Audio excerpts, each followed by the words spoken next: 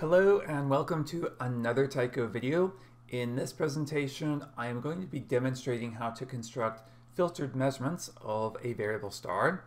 And in the next video, I will demonstrate how to apply transformation coefficients to these measurements. So to go ahead and get started, this is the image manager. And we first want to go to List, Add Images. And the data set that I will be working with in this video is that of a variable star, V0544 Andromeda. It is also available from the Tycho website if you navigate to the download page. So once you have extracted the data set, you can see that these are all of the available files. They also end in .fz extension. That simply means that the images themselves are compressed. So I'm going to do select all and choose open. And you can see that Tycho is automatically extracting these images. Here is the progress indicator for that. And once it has finished, it will automatically populate the image manager with the extracted images. So we have a count of 155 images, and they alternate from B filter to V filter. Now, there are a couple of ways to proceed from here. What I like to do next is clean up my workspace. So I'm going to go back to List, Add Images, and simply select the compressed files and then delete them. And this ensures that you do not make the mistake of having duplicates in the future. If you were to do a select all, you would be including both the compressed and the extracted. So this just simply cleans up the workspace. You do not have to do this if you do not want to. So at this point, I would now like to start off by processing the B filtered images. So I'm going to go to Selection by Filter, and I choose B from the drop-down menu, and this will select all of the B filtered images. Next, I choose List, Remove Unselected, and now we have a count of 78 images, all captured in the B filter. Now, ordinarily at this point, the next step would then be to do calibration. So you would go to Action, Calibrate Images, and from there you could supply a dark frame, a flat frame. However, these images have already been calibrated, so that step is not necessary. Instead, the next step is then to do alignment.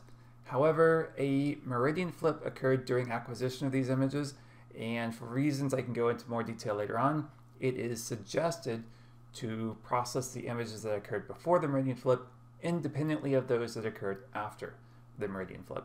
So at this point, what you might want to do is to identify where in the data set the meridian flip occurred. In other words, where in this sequence of images it occurred. So one way to do that is to do Action, View Images, and this will bring up the image viewer, and you could manually inspect the images. So as you loaded up the images into memory, now you could go and scroll through the list here, and you could see at what point does it change. So here it looks, as I scroll through the list here, that the meridian flip occurred at index 51. Now, another way to do this, to identify where the flip occurred, is to go to the Go To menu and choose Max Delta Time. So if there is a meridian flip, typically this is where it will have occurred, is the image having the maximum delta time. So again, that is index 51. So I'm going to click on this row, and then I'm going to also choose the last item in the set. So I've now selected all of the images that occurred after the meridian flip. Now at this point, normally you could right click and choose Remove, or you could choose List, Remove. However, because the images are loaded into memory, we need to reset them first. So I go to List, Reset, and now I can choose right click, Remove. So now I have 50 images, all captured in the B filter. Now, at this point, we can perform alignment. So I go to Action, Align Images. And if you are new to Tycho, the user guide has more information on these settings. I'm simply going to use the default. So I click OK. So we'll go ahead and give it a moment here to perform the alignment process again on these 50 images. Now, I will also make a comment that when it has finished, my configuration of Tycho will automatically load the output of these aligned images back into the image manager. So it just did that, and you can see that here, the output, this is _A. That means A is aligned. So if your image list is blank, you can go to List, Add Images, and manually navigate to that output directory. And from there, you would then add in the aligned images. Now, if you want to have the same behavior where it automatically loads images, go to Settings, Image Directory, and check the box Auto Load Output into Image Manager. Now there is a reason why the default is unchecked, but I won't be going into that in this video. So at this point, we've finished alignment. We want to go now to plate solving. So Action, Plate Solve Images. Again, User Guide has more detail in the settings here. I'm just going to go ahead and click Start. And at this point, it is uploading the sources and invoking the plate solve routine. So we'll give it a moment here to finish that. A solution has been found, checking verification status, and now it has finished. So now we have done alignment and plate solving, and at this point we can go back to Action, View Images. So here we are now ready to start generating measurements. So the first thing we want to do is identify where in the field of view is the target of interest. Now if you see these white rectangles, that means that you have this option checked here, Show Photometry Stars. I'm going to uncheck that to clean up the display here. So again, where is the target of interest? Well, it is a variable star, and it is also a known variable star. So we can go to Photometry, Load Variable Stars, and this will present with a new window here, Known Variable Stars. And as you scroll through the list here or click on different items, you can see that it goes to each one in the field of view. But the one that we want is this third item here, V0544 Andromeda. So I click on it, and you can see that it is conveniently located in the center of the field of view. So I'm going to zoom in, and then I'm going to double click on it to center it, and then I'm going to right click and choose Create Marker 1, and then right click once more and choose Create Marker 2. Now why do we have two markers? If the object had motion, then the two markers could indicate its movement. But in this case it is a relatively stationary object, so we set them both at the same location. So at this point we have now identified the target of interest. Next up we want to validate the aperture settings. So I go to Photometry, Modify Aperture Settings, and for the inner radius we want it to tightly enclose the object signal. So here what you can see, I have specified 7 pixels to be radius 1. The dead zone is 4 pixels and the sky annulus is 9 pixels. So these are the aperture settings that I will be using. So I click Close, and the next step then would be to validate the star catalog settings. So you can go to Settings, Star Catalog, and I like to use the Atlas catalog. However, in this scenario and for this video, I will actually be using AAVSO comp stars. So in this case, Atlas is just going to be serving as a starting point, and then I will actually be overwriting the Atlas comp stars with comp stars from AAVSO. But for now, these are the settings I have for my star catalog. Again, I have Atlas, magnitude band is the B setting, and filter is also B setting as well. So I click OK. And again, I mentioned I will be using AAVSO comp stars, but I just want to show you first what would it look like with Atlas comp stars. So I go to Photometry, find comp stars, and this presents a window here. And this would be if you want to do manual comp stars. But first, let me back up even further and show you what would it look like if I just went ahead and did automatic comp stars. So these would be Atlas with automatic comp stars. So I can right click and choose Create Photometry from Markers. We're creating measurements now. And if I plot this graph, what does that look like? So here we have a raw plot here, and this is that presentation again with automatic comp stars. So we've not done any work in trying to identify optimal comp stars. So could we improve upon this? Most likely. So now let's go back and choose again Photometry, find comp stars, and here we want to just see if we can identify optimal comp stars for our measurements. So from this trend line here, this is what is shown on the right. On the left we have a filter selection. So again, the user guide has more detail on that, but I'm just going to go through here, right click and choose Add Active Comp Stars. The moment you do that, the moment you add your first one, you are now telling Tycho that you want to use manual comp stars. So in this case we have one and only one comp star supplied, and that is what it would use. But I'm going to create an ensemble here. That's what you can do if you're using Atlas. If you are using AAVSO comp stars, then you probably will not be using an ensemble. So I've now got 9 comp stars here, and I'm going to do graph generate data to look at them in more detail. So what we're looking for here, again, keep in mind, you also want your plot to be that of computed magnitude versus time. So just keep that in mind. So with the plot on the right here, I'm looking for comp stars that have a nice flat horizontal presentation. So all of these look pretty good, but I only really need 5 or 7 comp stars, so I'm probably just going to delete these last 2. So I can right click them and choose remove, and I can regenerate the data once more just to keep it up to date. And so these would be my comp stars. So I can go back here to the image viewer and choose create photometry from markers. So now I'm creating my second set. Again, both of these are with Atlas. The first one though is with manual and the second is with automatic. So if I plot both sets here, you can see the result. So I don't know about you, but I tend to think the second looks much cleaner. So this is the result of having used manual comp stars. So if we wanted to now, I could simply delete that first set and then I could graph it by itself. And so this is a much cleaner looking presentation, again using manual comp stars. So however, in this scenario again, our goal is to create filtered measurements and also later on to be able to apply transformation coefficients.